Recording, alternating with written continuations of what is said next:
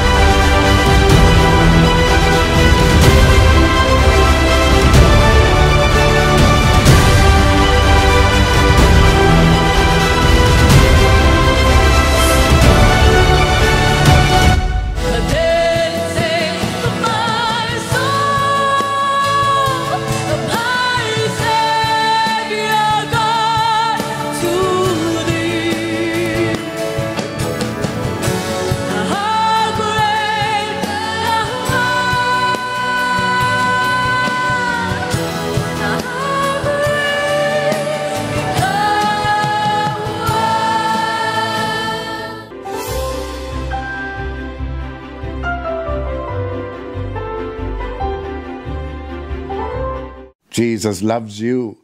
He will wipe all your tears.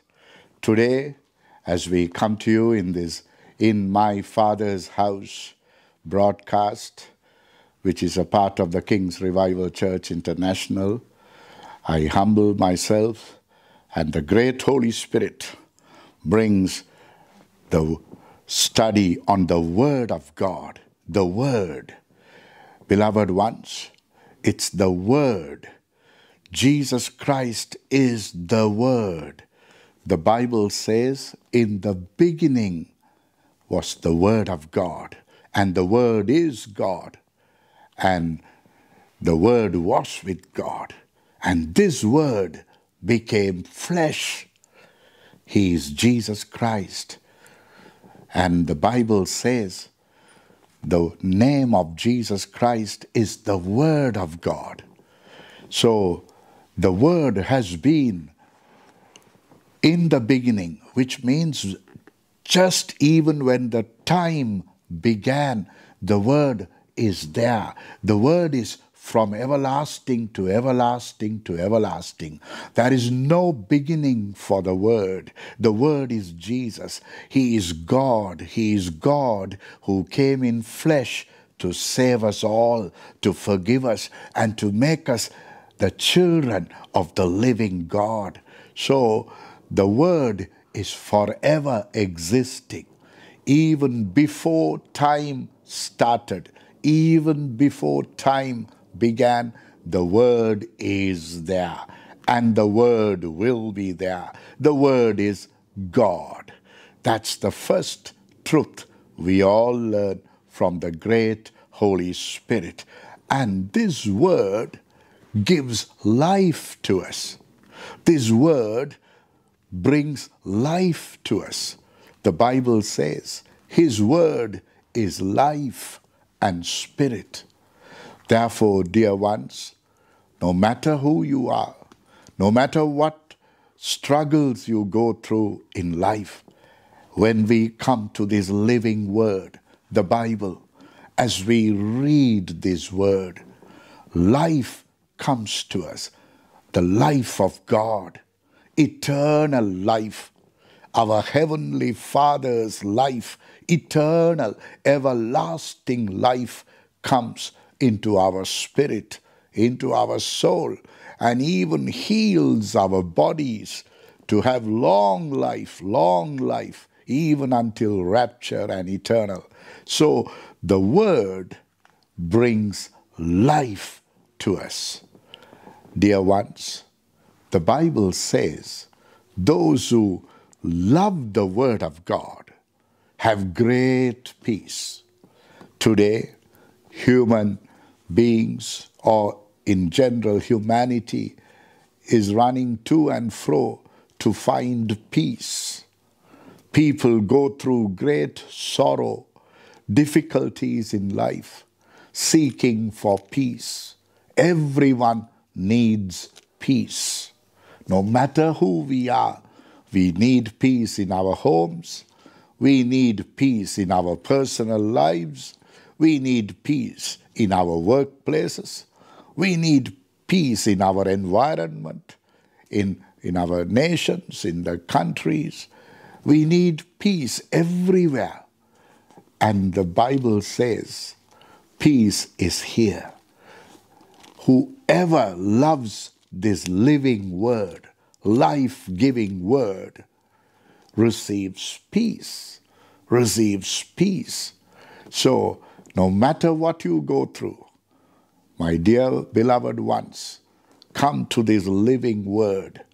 There is peace, and peace. Because Word of God is Jesus Himself. His name is the Prince of Peace. And therefore, the Word brings peace to us. The Word brings faith in our lives. Many times we feel so tired in life. We find it difficult to believe. We find it difficult to believe there is a God who loves us.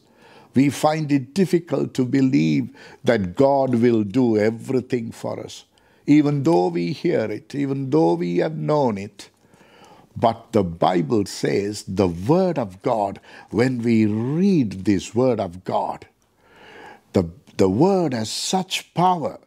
The Word has such power. It's divine power. It's heaven's power. The Word creates faith within us.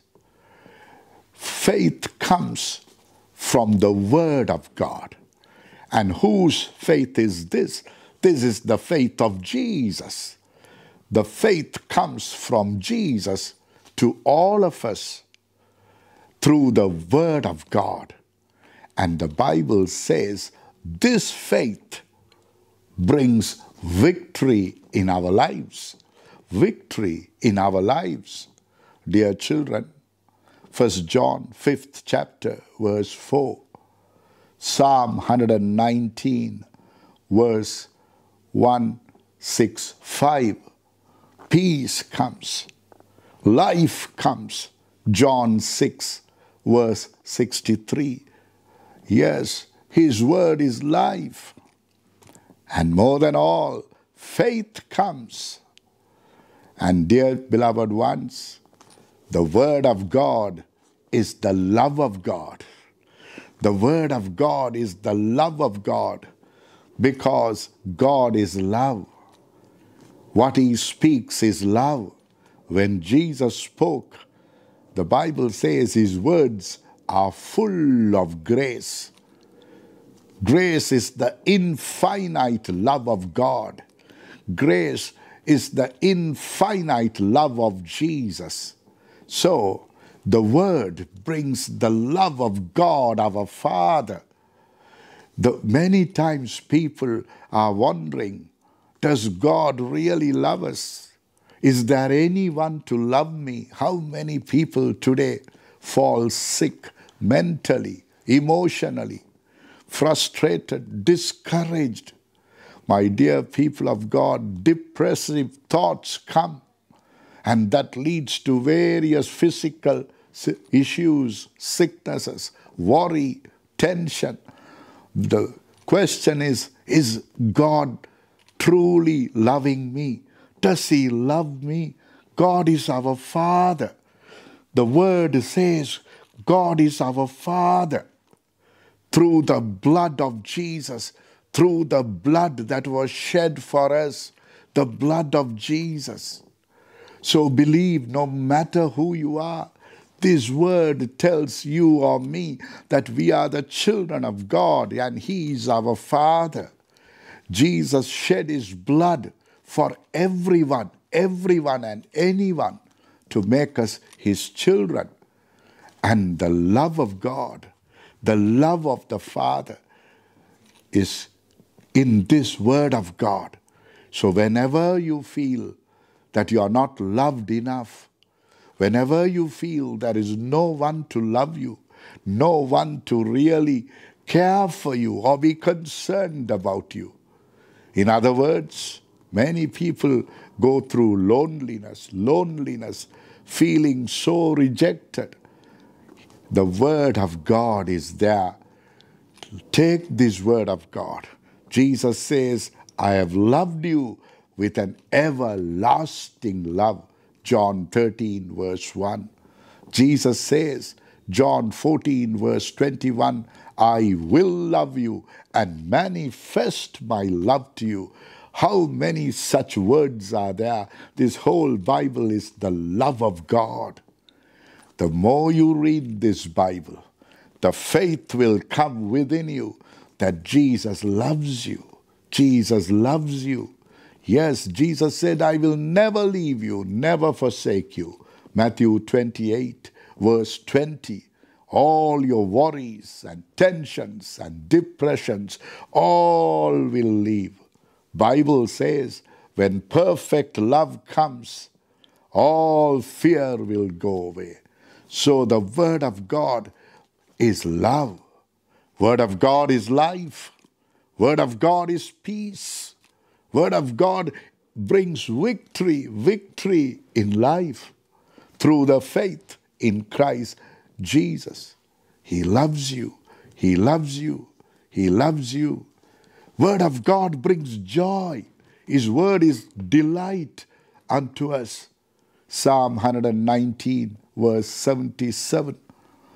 Oh, his word is delight. His word is joy. He brings joy to us. We have sorrows and worries in our minds, but when we read this word has all power to bring joy into our minds, into our thoughts. That's why, in all humility, I urge you, brethren, to read this word of God. Read this word of God. He loves you. And speak this word to yourself. Speak this word to yourself.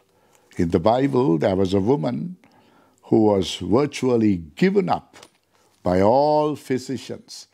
She was almost dying. When she heard of Jesus, she said to herself, if I touch his garment, just if I touch his garment, I will be healed. She told herself. She repeatedly told herself. So we must tell the word of God to ourselves. when we read the Word of God, we must read it to ourselves, because this Word is power. This Word is power. The Bible says He holds all things by the word of His power. He holds our life. He holds our future, all by this Word. This Word has all power to create. He spoke and it came into being. The Word of God, the Word of Jesus is all power. So when we say these words to ourselves, when we read this Word and repeat this Word to ourselves, the power of God, the power of heaven comes into our mind, into our bodies, into our spirit. My loving children, oh, He loves you, loves you, loves you. The Word of God has all power to heal us and deliver us. We are living in the world with so many sicknesses and fear and pain. The Word delivers us and heals us. Not the words of a man, but the words of Jesus. Psalm 107, verse 20. Yes, the Word of God heals us from all diseases and delivers us from all works of darkness, because Jesus defeated Satan, sin, death, hell, curse when He rose from the dead. Jesus lives. The Word of God says Jesus lives. And because Jesus lives, we shall live also. So the Word heals us. The Word delivers us. So when we repeat the Word of God to ourselves, we are healed. The Bible says we are healed by the stripes of Jesus Christ. He loves you. He loves you. He loves you. The Word cleanses us. The Word cleanses us. We have to be pleasing to God our Father. We have to be pure and holy. We can't do it by ourselves. But if we have the desire that I have to be clean and pure and holy, the Word cleanses us. The Word cleanses us, all of us, so we can be pleasing to God. We can be found right in the sight of God our Father all the time. The Word cleanses us. The Word cleanses us. He loves you. He loves you. He loves you. He loves you, my great children, as we study this Word of God.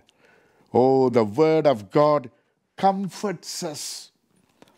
Everyone needs comfort. The Word of God comforts us. Psalm 119, verse 76. Jesus comforts us in times of sorrow, in times of pain. Many times people feel there is no one to comfort. Don't trust man. Trust this Word of God. When you read this Word of God, the Holy Spirit, the Spirit of God, the mighty power of God comes and comforts us, removes the sorrow, removes the pain, and cheers us up. Cheers us up. And the Word of God gives hope to us that everything is going to be all right. The Word of God gives a living hope. 1 Peter, 1st chapter, verse 3, lively hope comes. Many times we feel hopeless in life. Many times many people feel they have no future. My loving children, just this Word gives hope for us in our life. That's the power of God. Be of good cheer. Be of good cheer. Everyone wants to prosper in life. We all want to prosper in life. Everyone wants to do well in life. God our Father wants to see His children do well in life, to live comfortably in life, with peace and joy on this earth, with good health until rapture and eternal with Him in heaven. And the Bible says, when we meditate on this word of God, day and night, Psalm 1, verse 2, verse 3. Psalm 1, verse 2, verse 3. When we meditate, when we give time to this word of God, my loving children, no matter how busy, how occupied we may be, no matter how many excuses and reasons we may have, I humbly request you, beg of you, read this word of God. Read this word of God. Repeat this word of God to yourself. This is life. There is power. There is the love of God, our Father. And this word, the Bible says, Psalm 1, verse 2 and 3, when we meditate on this word of God, whatever we do, we will prosper. Whatever we do, we will prosper. The answer is in the Bible. And the Bible also says in Joshua 1, verse 8, God says, let this word be in our hearts and in our lips, that we will be successful. We will be successful in life on this earth until rapture and eternal. My loving children, this is very important. One day when there was a multitude of people, Jesus preached to them, and the disciples said, it's late, send them away. There is no place we can give them food. We can give them food. It is late in the night. It was a desert place. And Jesus said, you feed them. There were thousands of people. The disciples did not know what to do. They didn't have money. It was a desert and it was a night. And Jesus said, you feed them, my loving children. And suddenly one disciple said, there is a little boy who has 5 loaves and 2 fish. How did that come? Jesus told them, very important question in the Bible. Very important question God is asking me and you and everyone. No matter what our difficulties are, no matter what our challenges are, no matter what stress and tensions and uncertainties you dear people go through, no matter who you are, the question our loving Father God is asking me and you, how many loaves do you have? How many loaves do you have? Jesus is the bread of life. Jesus is the bread of life. He is asking, my son, my daughter, I know your difficulties, I know your pain, I know your agony. I'm going to help you. I'm going to bless you. I'm going to save you. I'm going to save you. I'm going to do the miracle. But for me to do the miracle, how many loaves do you have? He's asking me, you, what does that mean? How much of Word of God, how much of Word of God is in our lives? How much of time, how much importance we give to this Word of God? How much importance and interest and importance we give to this Word of God. We give importance to many things in life. Our interest is many things. And we want the result, that we want to be prosperous, we want to do well, we want the result. Yes, God wants to give us that. He is our Father, He loves us. But He's asking me and you, how much of Word of God do you have? My loving children, how many loaves we have in our life, how many chapters of God's Word we read every day, how many chapters? The more we have the Word of God, the more we have heaven in our life. The more we have the Word of God, the more we have God, our living Savior, Jesus, in our life. The more we have the Word of God, the more life of God we have, more character of God we have. Oh, the power of the Lord Almighty we have. Oh, how many loaves do you have? The answer is here in the Bible. Rejoice, my children. Get started today. Let our importance in life and interest in life be in this Word of God, living Word of God. He loves you, loves you, loves you, loves you. This Word of God is a lamp unto our feet, a light unto our path. Sometimes in life we don't know where to go, what decision to make, what to say. Every one of us go through. The Bible says the Word of God is a lamp unto our feet, a light unto our path. Many times we get stuck. We don't know what decision to make. We don't know how to go about situations. Come to this Word. Come to this Word. Holy Spirit, the Spirit of God will speak to us through this Word. His Word will direct us. His Word will lead us. His Word will guide us. His Word is a protection to us. His Word is a shelter to us. He holds us by His Word. We are well protected in this Word. We are well sheltered and shielded by this Word.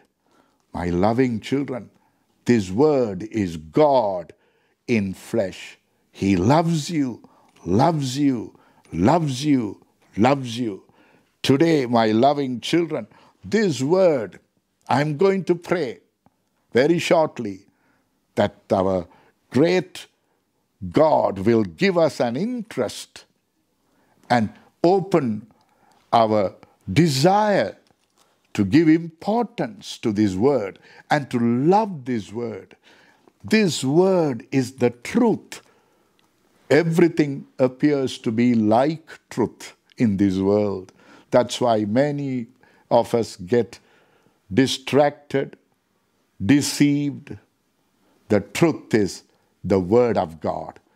John 17, verse 17. Jesus Christ is the truth. He loves you, loves you, loves you. He lives, He lives. He is risen from the dead. He has defeated Satan, sin, death, hell, curse, and all hell. He shed His blood to forgive us and save us. We are saved by this Word. We are saved by this Word. 1 Peter, 1st chapter, verse 23, that is the truth. We are saved from death. We are saved from hell. We are saved from the hands of Satan. We are saved from sickness, disease. All are defeated when Jesus rose from the dead. This Word saves us. So rejoice. This is the truth. This is the truth. And when we know the truth will set us free to live rejoicing on this earth with joy, peace, until rapture and eternal. I'm going to pray now. Our loving Father will do it for you. Loving Father, in all humility I come to you, your beloved ones, every one of them, no matter who they are. Jesus, let your word fill their hearts, a desire for your word, a love for your word, an interest for your word. Holy Spirit, Spirit of Jesus, I thank you, God. You will pour this interest. You will pour this interest into their hearts and minds and lives. And this word will bless them. This word will give them life and life and life in abundance. This word will give them long life, well satisfied with salvation until rapture and eternal. I thank you, Jesus. You are the word. You are the love. You are the life for us. Thank you, Father. You have done it for your children. In Jesus' name, amen, amen, amen. See you again, always, until rapture and eternal. Jesus loves you, loves you, loves you.